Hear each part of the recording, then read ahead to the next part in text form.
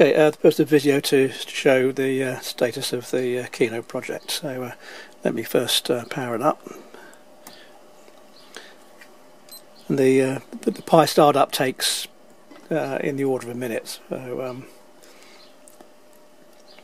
I thought you might as well see the whole run through, so there are no surprises when you get the final unit. Incidentally, while it's going through the startup, I've disabled the operation of all the switches and buttons. So, for example, the play pause doesn't operate.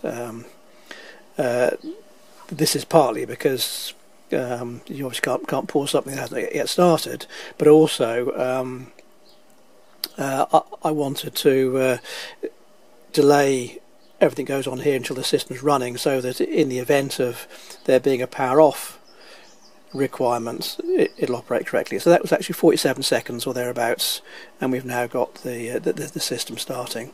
And at this stage now we can do as before. Let's see if I can get this right. So it's now paused, and we've got the play pause flashing, so I can then play that again.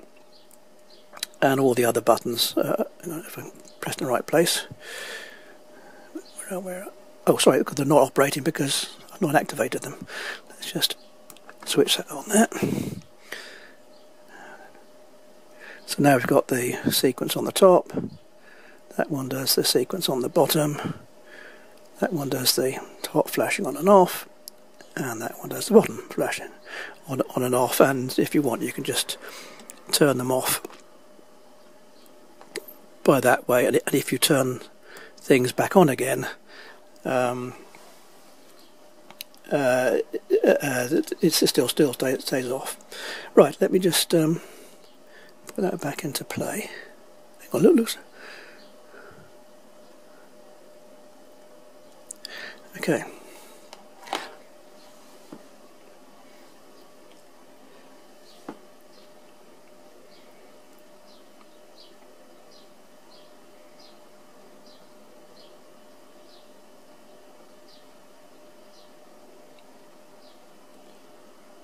I'll probably do now skip forward on when I edit the video to a screen that shows the sizing of the video, because I reduced the video size so it would fit what I felt was correctly within the screen. So I'll cut it later.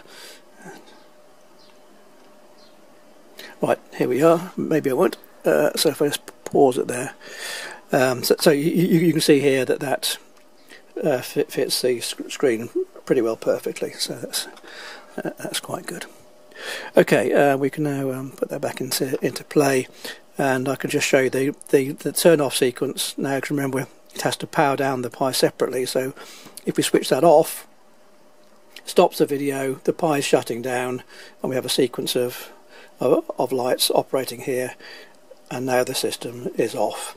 And I've also set it so that it'll turn itself off when the batteries are low, but it'll only turn itself off partially, because one still has to switch the off physically on the button. Okay, right, now let's have a closer look at what's involved in what we've got here. So if I let's turn it over. That was just right. So in terms of bits now, we've got, that's the board that's doing all the control, and it has its own processor. There's the Pi 0 that's managing the video, and then underneath we've got the display, which I've had to modify a bit to achieve the cooling required. Let's move now on to the casing and the various modifications which are needed. Let's do the back first. So the screen fits centrally from a vertical perspective.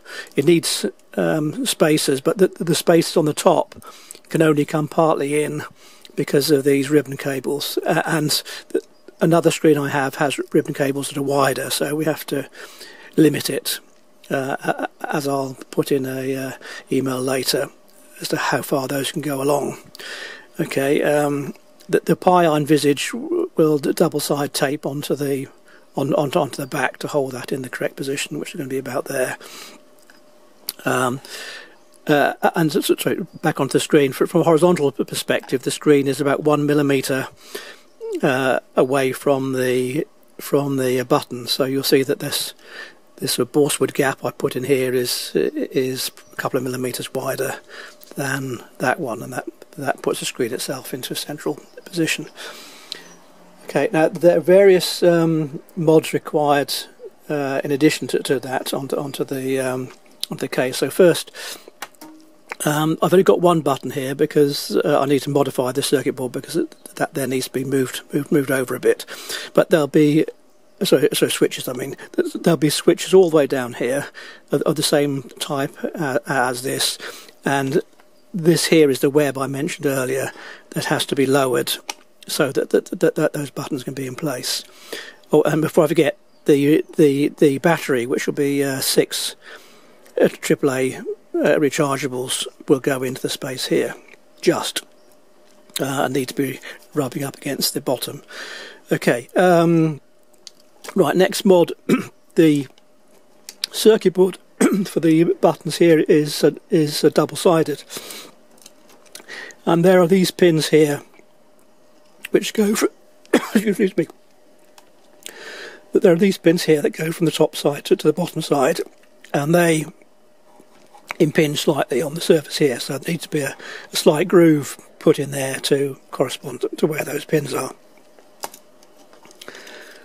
Right, and while we're on the back, we need to have a charger socket, and this thing here looks like a convenient place to put it.